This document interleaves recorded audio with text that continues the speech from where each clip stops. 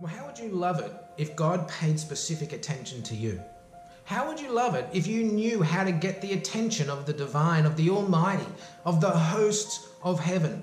How to get their attention and have them lean over the balconies of heaven and will you into your promised land? How would you feel if all of heaven was cheering you on right now? Friend, I want to tell you a little story today. I want to unpack something with you. I hope that this blesses you. Come on, let's kick on into it.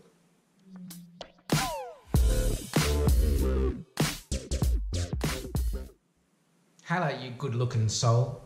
Look at you full of dreams and hopes and the promises of a brighter tomorrow. Now, I know sometimes life feels like it's pretty heavy. That's okay. It's for a season. It's not forever. You keep moving forward and keep being gentle with yourself in the process. You will get to the finish line if you don't give up. Friend, my name is Ben. A warm welcome to the L.O.A channel. You'll find me here every single day encouraging you, talking with you about spirituality, manifesting your dreams, living in your best life, brain sciences, coaching, counseling, it's all here. So if you aren't subscribed, can I ask you to go and press the button? Do it now.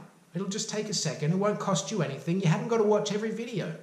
But I would love to be connected energetically with you, friend. And if you love this sort of material, if you want to keep growing, keep doing the inner work and support the work of this channel, click the link in the video description and come join my inner circle. I'd love to make you feel welcome. Today, friend, I want to share some stories with you. I want to speak with you about being noticed by the divine. Have you ever had seasons where you feel like you've been hidden? Like no matter what you do or say or feel or think, nothing seems to work. There's no response from the universe. Nothing changes. It's the same energy day in, day out, and it's fatiguing. Friends, I think if we're honest with ourselves, we all have moments like that. We all go through seasons where we feel like we're not noticed by the divine. How would you love to be God's favorite? How would you love to know that you are noticed by the hosts of heaven, by the universe, by the angels who are delivering your dream? Well, friend, I want to tell you, the world teaches this very wrong. The world teaches us that if you want a result, the way you get there is you use words. The words you use change the opinions and thoughts of people, and what that is manipulation.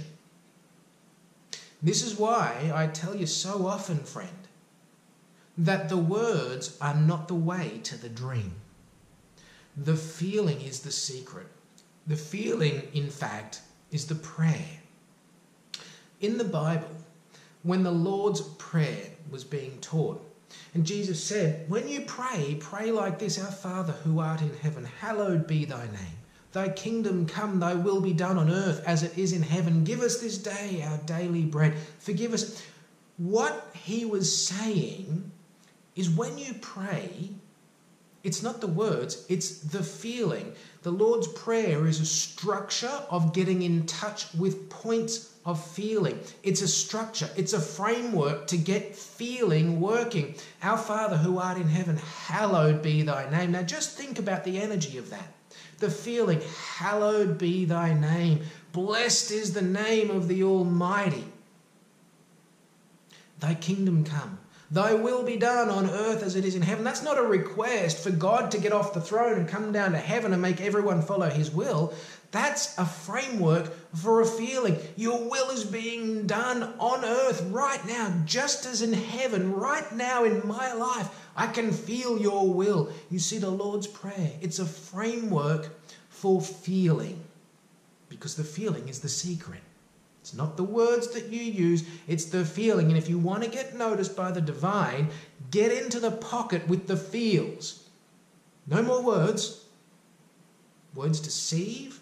Words take us in the wrong direction.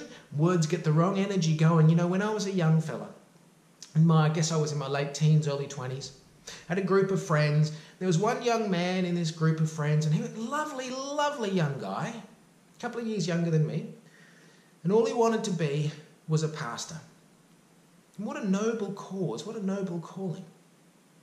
And so he dedicated all of his time to studying and reading the Bible and all sorts of spiritual growth, and like what an incredible and a beautiful young man. But it always struck me as odd, and I wondered where it came from, that every time I heard him pray, he would be begging God. The language he would use, I heard him pray, and he would say, God, we beg of you. We beg this, we beg that, we beg something else.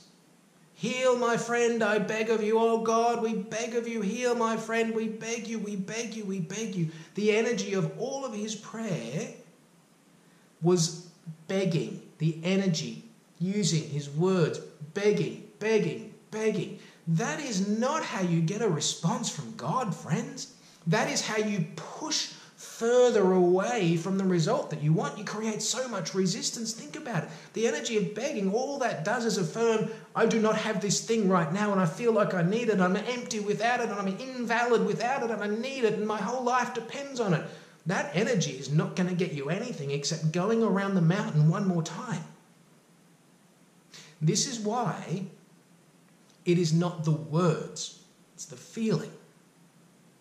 And this is why this beautiful young man, who only ever wanted to be a pastor and a minister, ended up losing his faith and turning his back on the church, the scriptures, his faith in God, in everything. Turned his back on the whole lot, just years down the track. And you say, how does that happen? This is a young man with a heart true, who just wanted to follow and serve his gift. But he got so downtrodden by not seeing the evidence, and he would turn up and he would pray even more intensely. God, I beg of you, please, God, I beg of you, what have I got to do?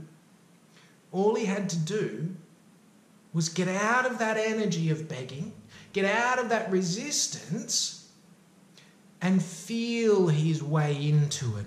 You feel with gratitude, and if you feel like something's missing from your life, don't go begging for it. Be thankful you're on a journey that is unfolding into that direction.